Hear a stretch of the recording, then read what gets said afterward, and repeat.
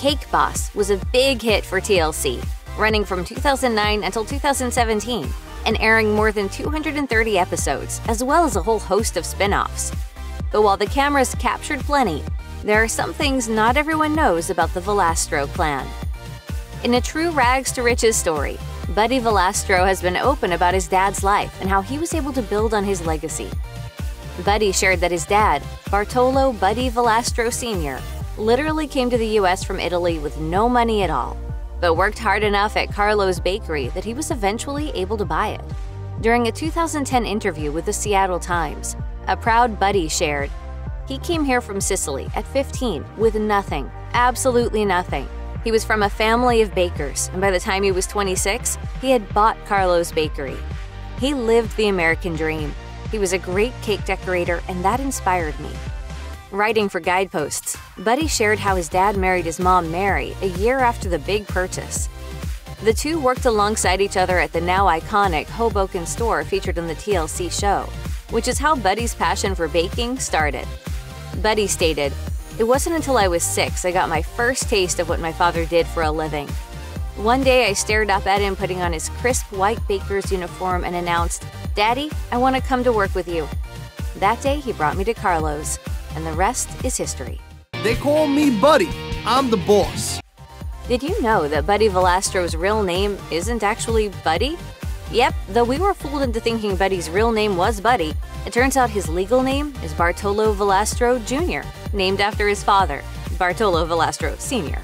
As for how he got the infamous nickname, well, Buddy opened up about his moniker and how his dad's name also played a part in that during a 2019 sit-down with Newsday. He explained that his beloved father was the first to have the nickname, getting it when he came over from Italy as a different take on his original first name, Babitolo. Buddy shared, "That's how it's pronounced in Italian, but everybody would say Bartolo or they couldn't pronounce it. So his friends said, 'We're going to give you an American nickname. We're going to call you Buddy,' and then everybody called him Buddy." The name lives on, too, as Buddy shared his son also has the name on his birth certificate.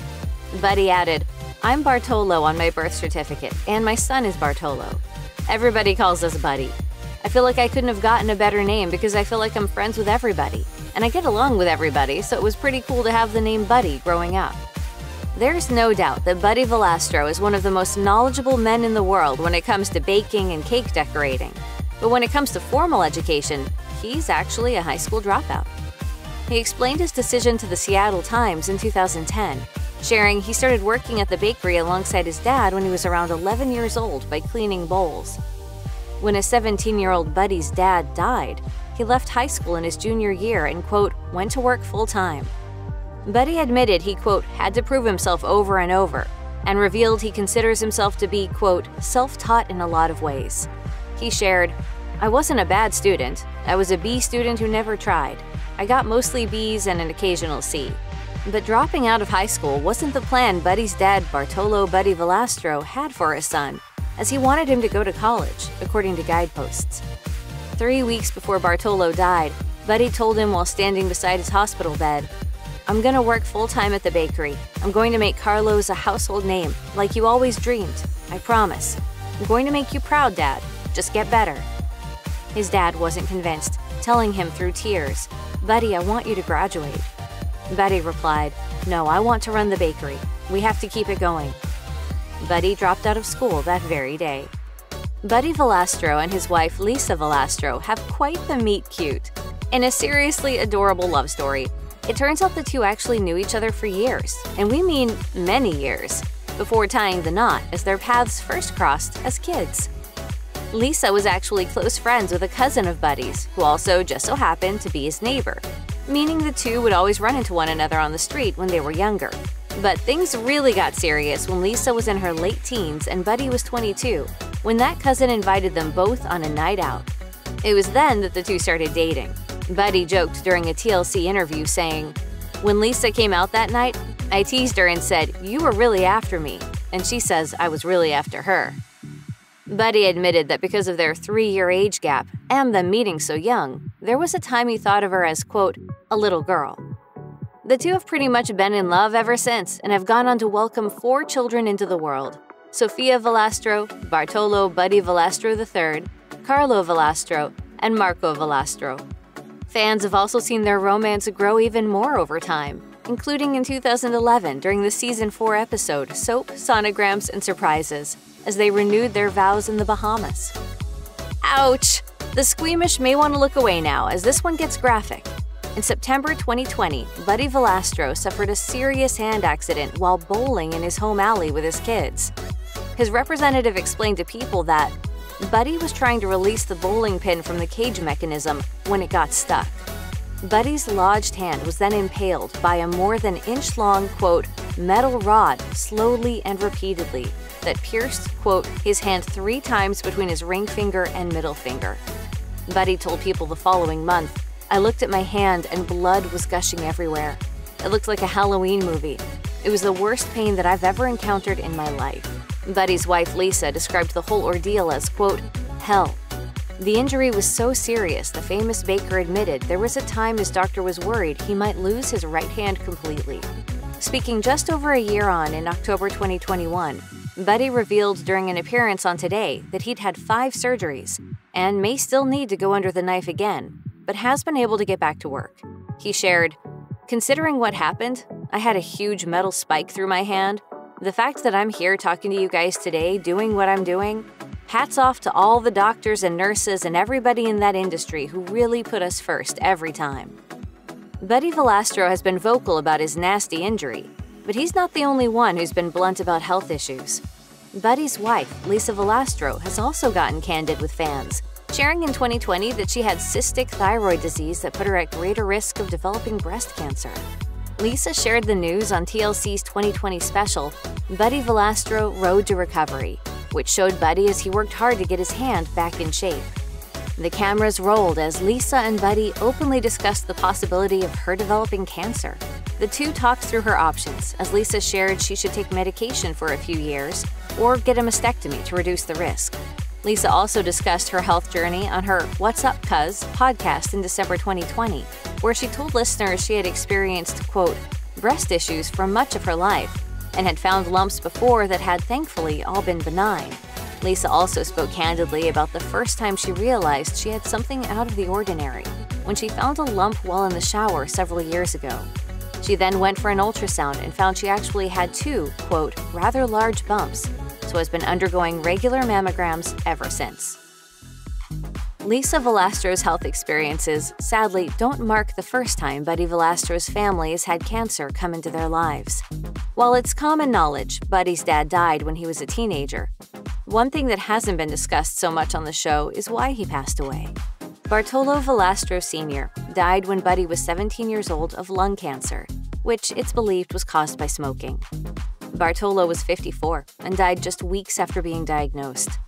Buddy has shared his grief on multiple occasions, and his late father was regularly mentioned on Cake Boss, though the star shared just how much his dad's death affected him in a touching piece for Guideposts in 2011. Buddy recalled how he tried so hard to carry on in his father's footsteps at Carlo's Bakery, writing, "No matter how hard I worked, and I had to with Dad gone, I couldn't escape my grief. Almost every night I demand of God, how could you take away my father? How can you expect me to go on without him? How?" Buddy shared a vivid dream he had shortly after his dad's death, in which he met Bartolo at the bakery, and he showed his son how to make one of Carlo's Bakery's signature pastries, the lobster tail. Buddy recalled telling his mom, Mary, about it, and she welled up and told her son, "God must have sent you that dream." The Valastro family have certainly had their fair share of health scares, one of the worst coming in the form of a particularly tragic diagnosis for the Valastro matriarch, Mary, who was heavily featured on Cake Boss. Mary, the mom of Buddy and his 4 sisters, was diagnosed with ALS in 2009 and died as a result of pneumonia, a common cause of death for those with the disease, in 2017. A representative for the family told People, Mary's condition had been steadily worsening these past months, so it was not sudden, but still extremely heartbreaking for the family. After 8 years of fighting her battle with ALS, the family is relieved she is no longer suffering. Buddy and his sisters are absolutely crushed right now. Mary's experience with the illness was discussed a lot on Cake Boss, and the family were very outspoken about trying to find her the best treatment. Cameras rolled during candid conversations about her health, and the family even started the Mama Mary Foundation in her honor. Buddy candidly opened up about his final moments with his mom to People. He said, "I looked her in the eye and I told her, 'Ma, I owe everything to you, and I couldn't be who I am without you. You're my #1 girl, and I'll always love you. I know that she's in a better place and she's in heaven, and she's with my father singing, I will survive.'" I will survive. You better have that. It has meaning and it's a nice song. Though Buddy Valastro has a reputation of being one of life's nice guy family men, he's had his fair share of controversies over the years. Buddy's most notable faux pas came in 2014 when he was arrested for driving under the influence. According to TMZ, he spent the night in prison after reportedly failing, quote, multiple field sobriety tests. According to ABC News, in a move very much unlike the down-to-earth guy fans see on TV, the judge claimed Buddy told cops, "I had a couple drinks. You can't arrest me. I'm the cake boss." Clearly not too impressed by his moniker, he was arrested anyway, and Buddy found himself in court. Buddy pleaded guilty and had his license suspended for 3 months, was slapped with a $300 fine, and ordered to take a drunk driving course, according to the New York Times. But that wasn't the only time the cake boss has found himself in hot water. The star and the show both came under fire in 2012 after being accused of transphobia. The Bar Mitzvah, Beads and Oh Baby episode of the TLC series saw former RuPaul's Drag Race contestant Carmen Carrera ridiculed by Buddy and Anthony Cousin Anthony. Buddy suggested Carmen surprise Anthony with a kiss on the cheek as he exclaimed, quote, "That's a man, baby." Carmen shared her frustration on Facebook, and TLC confirmed the episode had been pulled. Buddy then took to Facebook to apologize to her and quote the entire LGBT community. It's certainly not just Buddy Valastro who's surrounded the Valastro family with controversy. One of the family's most shocking moments came in 2010, when Cake Boss regular and Buddy's now former brother-in-law, Remy Gonzalez, was arrested and later convicted for the sexual assault of a 13-year-old girl. He was removed from the show. Remy, who was previously married to Buddy's sister, Lisa, was sentenced to 9 years in prison in 2012 as a result of the case, according to NJ.com. Speaking in court, Remy said, "I want to apologize to the victim. I truly am sorry for all the pain and all the embarrassment I caused." But that wasn't the only time one of Buddy's extended family members hit the headlines for all the wrong reasons. Anthony Bellafemina, also known as Cousin Anthony, who was also a regular on the show, caused some controversy in 2013 over divisive tweets regarding the 2013 Boston Marathon bombing, which were deemed xenophobic. Before the bombers were identified by officials, Anthony wrote in a series of since-deleted tweets, "Let's just keep letting all these animals into our country so they can keep attacking us. We even pay for them to go to school. How's that?" When questioned about his take on the tragic event by his followers, he reportedly called them, quote, "typical liberals." If you or someone you know may be the victim of child abuse, please contact the Child Help National Child Abuse Hotline at 1-800-4A-CHILD, 1-800-422-4453, or contact their live chat services. Let me ask you another question. If you were not a family member, what if I fired you already? Working together in such close quarters can be a recipe for disaster for many family members, and the Valastros are no exception. All that built-up tension came to a head back in 2012 when Buddy Valastro sensationally fired his sister Mary in explosive scenes filmed for Cake Boss. Talk about drama! It all went down in the episode titled Stained Glass and a Surprised Danny, when the two fell out in a pretty explosive way, and Buddy pulled the plug on Mary's time in the bakery. He accused his sister of being too outspoken in the bakery and undermining his authority as the Cake Boss. Mary hasn't exactly made a secret of her frank nature, as fans of the show will already know. But Mary didn't stay out of Carlo's bakery for long and continued to feature on the show even though she wasn't an employee, even calling out her brother in the episode Liberty Layups and a Loaded Dinner. Despite the commotion between Mary and Buddy, the two made up 7 episodes later in Silly Seuss and Surprise, when Mary returned to the bakery as a full-time employee. The two have clearly more than made up since. In March 2021, Mary shared a touching birthday tribute for her famous brother on Instagram. She shared 3 selfies alongside the caption, "Happy birthday to the best brother a girl could ask for. We love you, and I'm so proud to call you my brother." While a firing may have happened before, The Valastros are pretty much the definition of fighting big but loving big on reality TV.